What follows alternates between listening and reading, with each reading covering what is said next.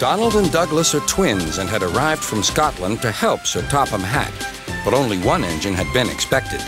The twins meant well, but did cause confusion. Sir Topham Hatt had given them numbers, Donald 9 and Douglas 10, but he was still planning to send one engine home.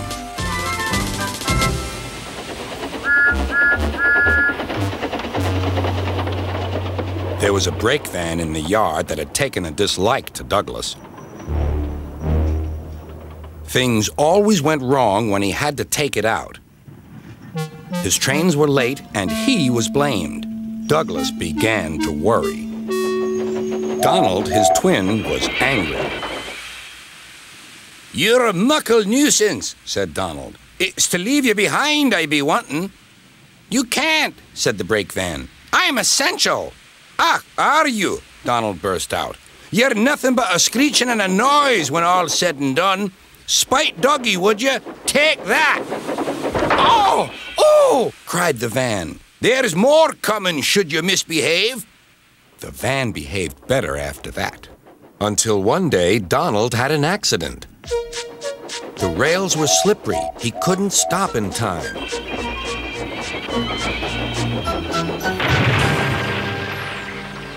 Donald wasn't hurt, but Sir Topham Hatt was most annoyed. "I am disappointed, Donald. I didn't expect such clumsiness from you. I had decided to send Douglas back and keep you." "I'm sorry, sir," said Donald. "I should think so, too. You have upset my arrangements. Now, James will have to help with the goods work while you have your tender mended. James won't like that." Sir Topham Hatt was right. James grumbled dreadfully about extra work.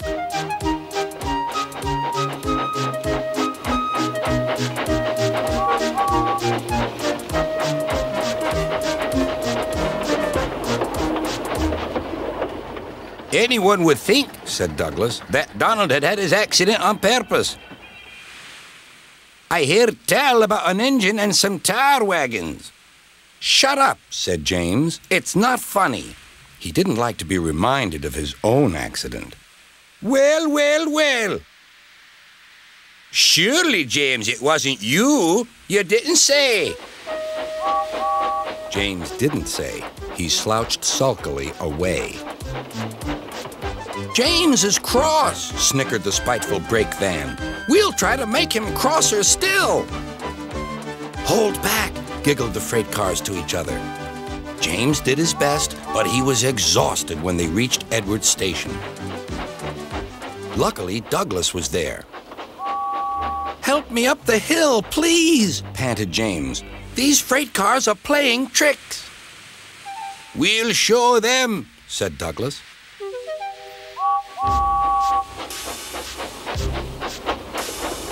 Slowly but surely, the snorting engines forced the freight cars up the hill. But James was losing steam. "I can't do it! I can't do it!" "Leave it to me!" shouted Douglas. The conductor was anxious. "Go steady! The van's breaking!" The van was in pieces. No one had been hurt, and soon Edward came to clear the mess. Sir Topham Hatt was on board. "I might have known it would be Douglas," he said. "Douglas was grand, sir," said Edward. "James had no steam left, but Douglas worked hard enough for 3. I heard him from my yard."